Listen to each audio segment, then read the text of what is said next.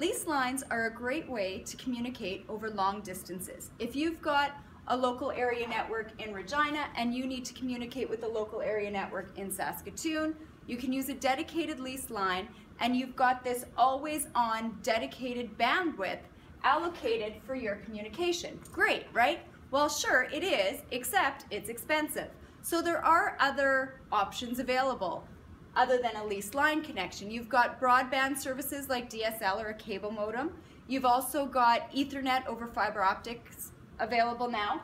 And another older technology that's kind of on its way out, although it used to be very common and very popular, is something called frame relay.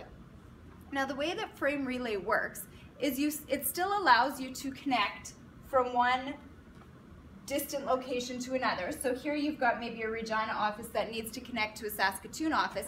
It still allows for that connection. However, unlike a leased line, it's a shared connection. With a leased line, you have got a certain amount of bandwidth dedicated to that connection all the time.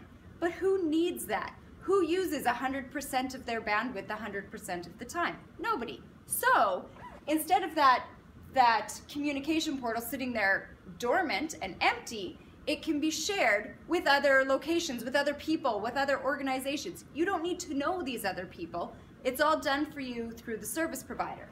So in a frame relay scenario, you can still connect your Regina office to your Saskatoon office. However, there might be other locations in the mix that are sharing that bandwidth with you.